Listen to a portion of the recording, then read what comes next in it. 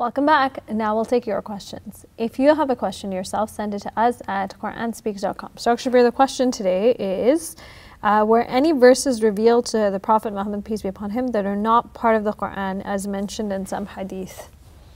Well, what the questioner is referring to is that there are some hadiths that say, okay, there used to be a verse in the Quran, but that's not in our Quran now.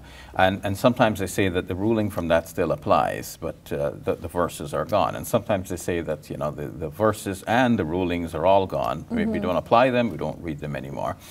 These reports are found to be problematic from the point of view that the Quran for Muslims is the Word of God. And it is hard to imagine that Muslims would have received the Word of God and then somebody says, oh, you don't read that part anymore as the Word of God, and then they just give it up like this. You would expect that there is a clear declaration from the Prophet Muhammad, peace be upon him, saying, you know, I used to recite a certain verse to you, but take that out. That's no longer to be part of the Word of God. It would have to be by open declaration. You can imagine that people came from the outskirts, from remote villages. They came to the Prophet, peace be upon him. They learned the Quran from him. They went back and they taught their people. So whatever they learned is now widespread in some other part of the world.